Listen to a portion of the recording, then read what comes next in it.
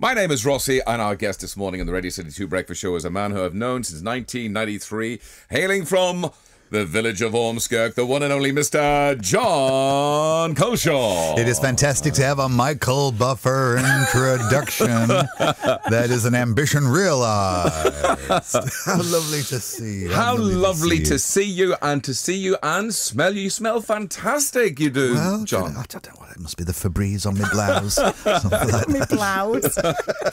It's great to see you. You're performing live tonight in your hometown. It's a homecoming gig at the Civic Hall. Yes, indeed. Ormskirk Civic Hall. I remember in 1980 and 81, I used to perform with the local amateur dramatic society there. But I played animals. Right. In those days, rats and rabbits. Okay. And back ends of horses and such things. so it'll be nice to just go there and speak in my own right today. Well, and you're right, and everybody else is right that you do. I saw a clip of you on telly from recently, and what is it?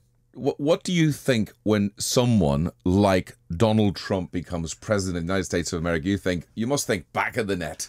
Bingo. In a way, you think he's a great character, with those hand gestures, with the little pinchy fingers like that, and look, it's fantastic. It's wonderful to be here in Liverpool. It's so fantastic to be here. I'm very proud to be here. It's so fantastic. So fantastic.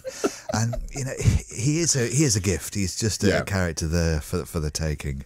But at the same time, you think, oh my goodness gracious, where is this going to lead us?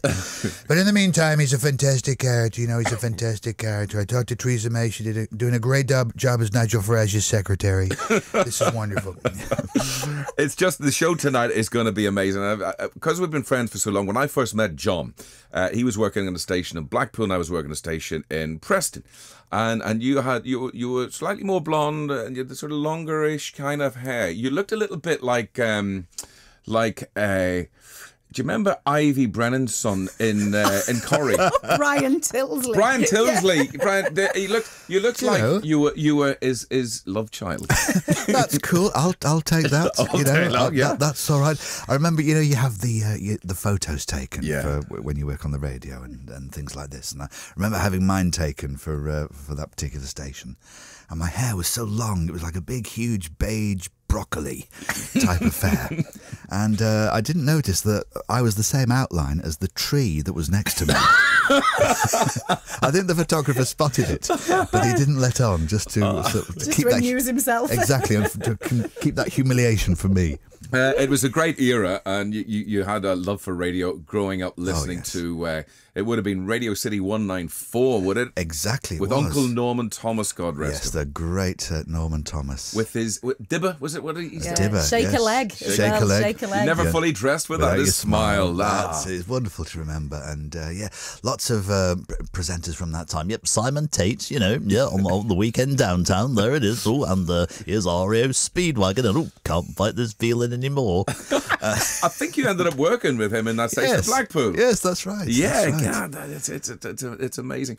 On your repertoire just must extend as new celebrities come into the forefront. I mean, when I first met you, we hadn't heard of the likes of Simon Cowell, and you do a great Cowell. Okay. Look, I thought that was a great performance. I think you've both got wonderful voices, great presence, huge likability. I think we could have found something special here. I really believe that. And you're saying that and looking at Simo at the same time. I've got to be nice to Simo because for Lent, I'm not allowed to say anything sarcastic. I'm not allowed to say anything derogative. And is it killing me? Yes, it is. I'm so angry over it. I know how long. I don't know why I've turned into Paul O'Grady at this moment.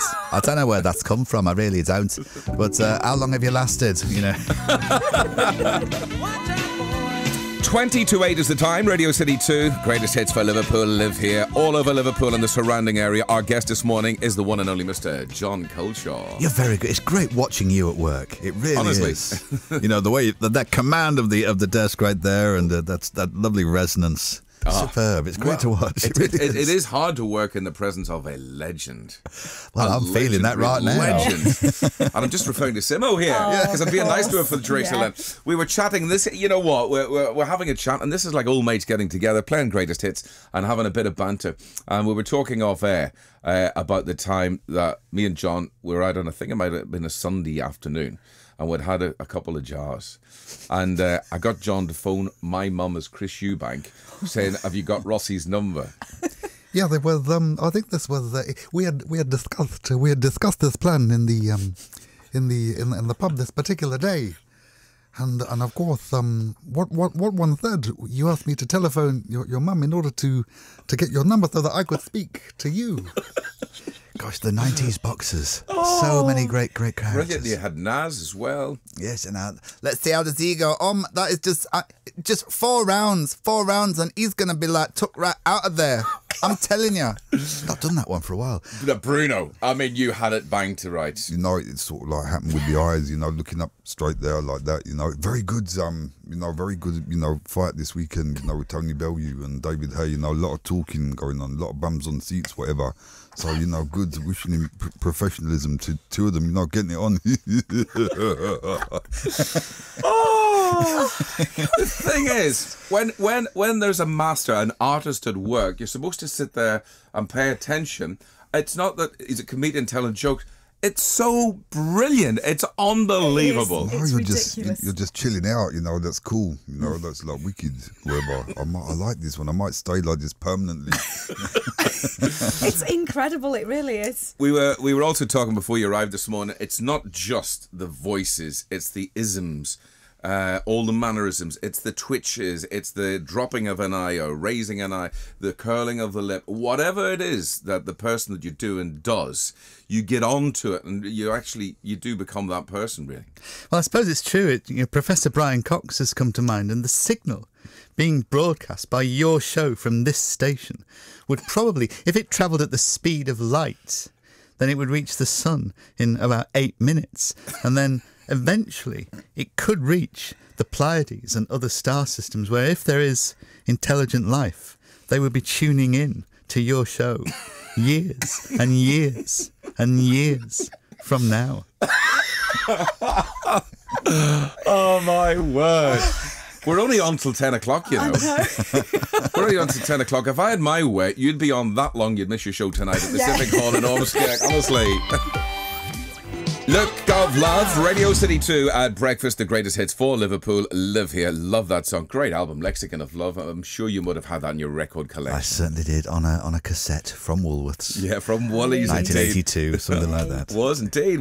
Yes. You still have a love for radio. Oh, absolutely. There's nothing like it. Yeah. Nothing like it. To knit a show together, to play the tunes one after the other, do your links in between, knit it all together. It's good for the soul, it really is. It is. Jon Culshaw is our guest this morning. You've you caused quite a stir on the radio back in the 1990s. You managed to get through to the then Prime Minister Tony Blair as William Hague. Yes, indeed, William Hague, with that wonderful Yorkshire accent and very monotone sort of accent in that way. Yes, exactly. That was a bit of a fluke, working with the lovely Steve Penk. Yeah. And I just sort of fashioned a new William Hague impersonation. And we said, well, what should we do with it? Why not phone Downing Street? And so, as well, quite. We got the number from Director Inquiries, and just got straight through. And the idea of the joke was meant to be, I am the leader of the opposition. Why will you not pull me through? That is outrageous. You will not put me through to the Prime Minister. But the very nice receptionist operating the switchboard said, "Oh yes, just a moment."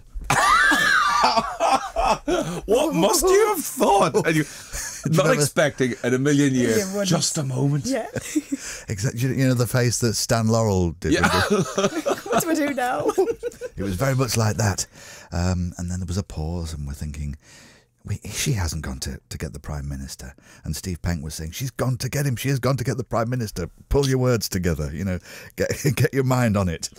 And then there was another pause, and the lady came back and said, "Oh yes, Mrs. Blair's just gone to fetch him from his bedroom for you." And then there he was, hello. That sort of slightly robotic voice of Tony Blair, unmistakable. As the speech goes on, he gets more and more bombastic, more and more angry pointy finger, until eventually he turns into one of the Daleks. Oh, my word. As I said to you, we could just take this show on and on and on. One of the finest things that you've done, as well as all of the major personalities, and you get the mannerisms, you get the voice, you get the look.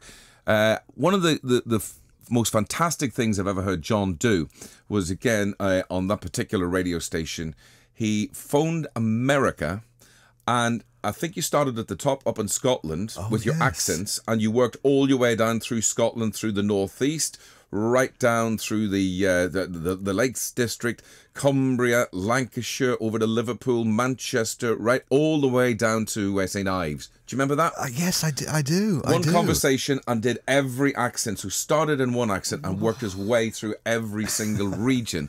It was so very interesting that sometimes it shows the influences that different accents have on each other. For instance, I've always been fascinated by the travels that went on between Ireland and Liverpool. Yeah. And if you sort of consider the Dublin accent like that, it's not too far before you get to the Liverpool accents, and it makes you wonder how much of an influence there was between the two. And I think that the neighbouring accents like that, and that was one of the things that came from it. Yeah. The similarities in the tunes of accents that you can have. Amazing. You've got these ears that hear things that other people can't. You can do things that other people can't. Might sound like a bat. Yeah. Stick on it. You know what? I'm trying to be nice to Simo, and you mention a bat, and I was just about. But you know what? I'll swerve that. I'll continue to stick with my Lent regime and be nice to Simo. Tonight, Jon Culshaw. You can see him at the Civic Hall in Ormskirk. Ormskirk. Ormskirk. Yes. I've still got him stored in my phone for some reason as Mother Ormskirk. I don't know how that came about. No. It's always a lovely thing. Whenever you sort of give me a greeting, it's always a big hug and hello, Mother Ormskirk. It's very, very heartwarming when you do that. Jon Culshaw, thanks very much for taking time out and coming all the way from Ormskirk to the Radio City 2 Tower. It is great to see you have a fantastic gig tonight. And maybe you'll do our little Rossie's riddle just after 8:30 this morning. Yes, Stick around for that. yes, I'd love to. Thank you very much. Ladies and gentlemen, Jon Culshaw, the one and only. Thank you for having me. What a joy to be with you. It really is. Thank you so mate. much. Thank you. It's Radio City 2.